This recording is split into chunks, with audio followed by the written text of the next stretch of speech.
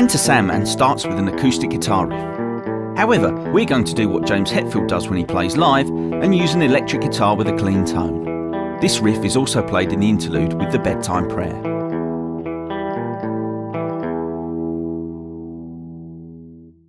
Play the open 6th string, then play the 7th fret at the 5th string with your 4th finger.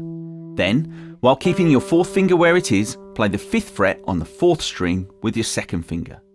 Next, play the 6th fret on the 6th string with your 3rd finger, followed by the 5th fret of the 6th string with your 1st finger.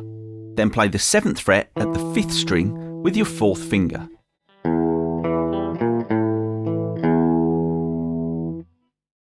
This fingering may seem a little illogical and feel awkward at first, but it allows the notes to ring into each other, which is a key part of the riff sound.